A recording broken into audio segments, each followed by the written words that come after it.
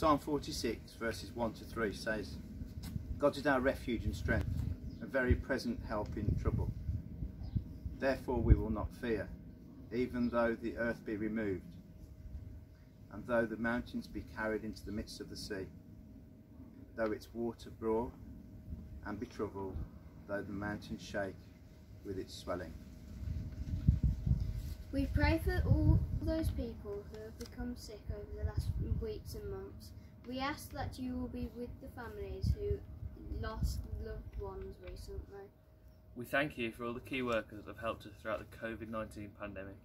We pray especially for doctors, nurses, paramedics, care workers and hospital staff who have gone above and beyond, working tirelessly to help the sick.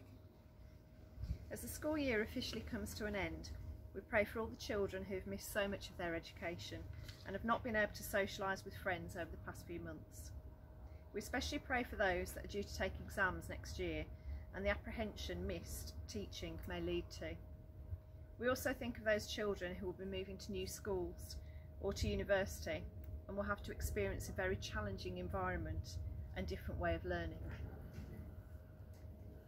We ask that you grant wisdom to our government as they move to reduce the restrictions in places across the country.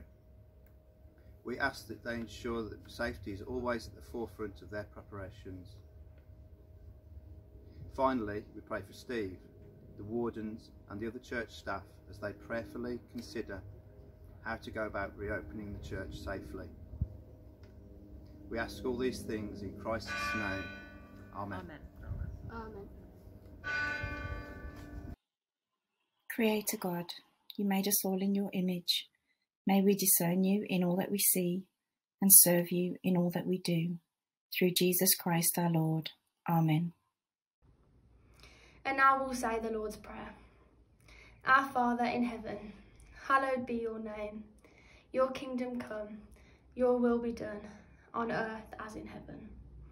Give us today our daily bread, and forgive us our sins as we forgive those who sin against us. Lead us not into temptation, but deliver us from evil.